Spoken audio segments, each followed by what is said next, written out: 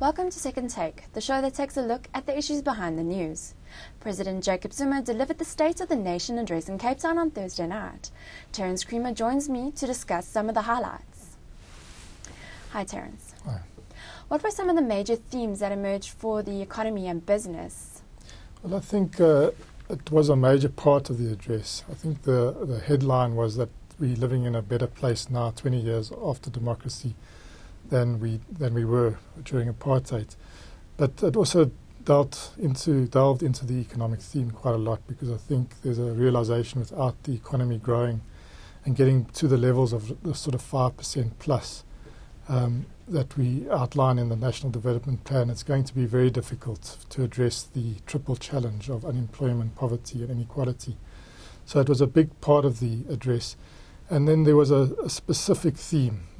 President Zuma stopped, looked up and spoke to Parliament about the mining industry and the industrial action that's underway in that industry, and made a sort of a strong appeal to both the industry but especially to the unions to be cautious about the economic impact and the potential jobs impact of strike action at a time when the industry is vulnerable, is not really producing at the level it should, where profits are down, and that that jobs are that he appealed to union leaders to yes, look for better conditions, look for better wages, but to balance that with the need to sustain jobs in the industry. And I think that was a key highlight of the speech for the economy, for business, because I think it's not just the mining industry that we've been seeing these industrial actions. It's across a broad base in the South African economy, and that is a key supply side risk for South Africa in 2014. Are we going to be able to produce the minerals or the manufactured products that we need to try and get ourselves onto a higher growth momentum, because the outlook is not very strong. And then the other themes for business that I think that we're looking closely is the infrastructure program still intact. I think we did hear that was confirmed, plus we were given some insight into what the future of the infrastructure program could be, especially in the energy sector. So President Zuma made a point of emphasizing shale energy and the potential game-changing role in the South African economy, which is obviously controversial. He also equally controversially said we're going to be moving ahead with the nuclear program and the procurement process around that, and that again is a contested terrain. And then made a point around biofuels and bioenergy, that was also moving ahead. So again, underlying the transport, underlying the water, underlying the energy infrastructure themes, as well as the social infrastructure, that was a major theme and point, again, re-emphasized by the President and the State of the Nation. And what is the outlook for South African economy and business as we head to the polls on May 7? Yeah, I think that the first half of the year, it was again pointed out in the speech last night that we're in a difficult period still. South Africa hasn't recovered well from the global financial economic crisis. We had a period of stronger growth, but we seem to have fallen back into a very low growth path over the last year.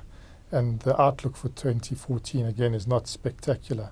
So I think the theme was, again, that business, labour and government need to come together, as they did when the Great Recession hit the first time, to try and stem the losses of jobs and to try and recover.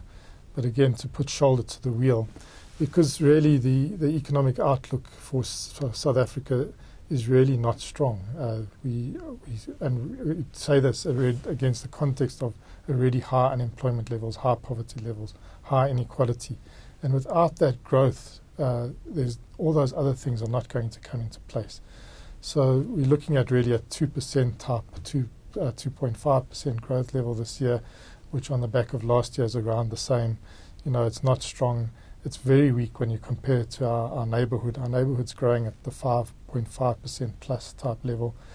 And it's also weak in the context of, a more favourable exchange rate, because we have an exchange rate now that no one could say is overvalued. In fact, it's probably undervalued, and it should be an advantage to getting ourselves back into the export markets, particularly because there is a recovery. We've got the neighborhood that's strong, plus there's Europe that is starting to come out of recession, America starting to grow. Okay, China looks weaker than it did, but we have the demand tailwind, and we now also have the currency tailwind. But the economic outlook is made not favorable because of those supply-side risks that President Zuma alluded to. And one key supply-side risk is the labour unrest. So if you're not producing the platinum or the cars that you export, you're not going to close that current account deficit. You're not going to get the economy growing at the levels that we could. And the other supply-side risks relate to infrastructure. And that's really, if we were to want to grow both mining and manufacturing output, do we have the electricity to do that? That's very unclear. And when it comes down to logistics, is our logistics capacity in a good position to handle not only the cargo flows, but also handle that at a competitive rate? I mean, you're hearing more and more that it's really very difficult for manufacturers to compete because of the inland leg from Gauteng to Durban being as expensive as the full export, say, from China. And so we have to deal with those supply-side risks and vulnerabilities. And without dealing with those and dealing with them decisively, we're going to stay on this low growth path for some time. And how do you think government is going to handle the surge in service delivery protests that are taking place across the country? Yes, I think this was a key theme of the State of the Nation again. But it was a weak analysis. I think Jacob Zuma provided an analysis which basically said the service delivery processes are a victim of infrastructure rollout success. So saying that because 95% of people have suddenly got good services, it's the 5% that have been left out that are now, raising their hands and saying, what about us? And I don't think that is it's a part of the truth, but I don't think it is the whole truth. I think if you deal with people that are involved in the municipal infrastructure space in particular, they say there's a serious maintenance problem, there's a serious skills problem at the local government level, and that is leading to a lot of these problems. And services are not, in the condition that they should be in order for people to be satisfied. So you have major water cuts, you have major power cuts. Yes, there are instances where actually municipalities are getting their ducks in a row on the billing side, and that is giving communities a shock where they're for the first time getting serious accounts for the services, and that is an element of that.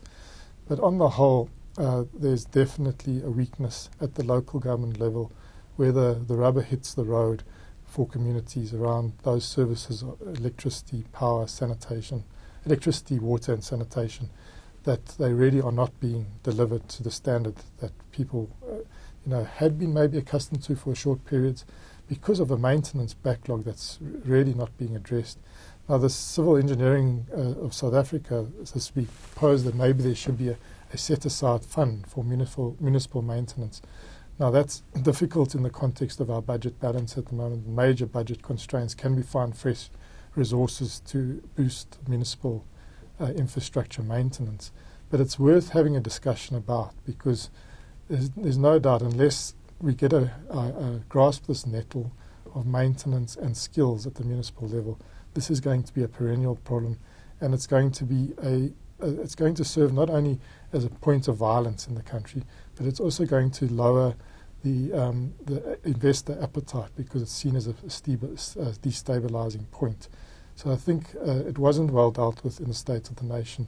It needs to be grasped, and hopefully maybe in the budget in the coming weeks we'll see some emphasis on the maintenance of municipal infrastructure and the expansion thereof. But I think maintenance is a key issue. Thanks. That is the Second Take show for this week. Thank you for watching, and join us again next time for more news analysis.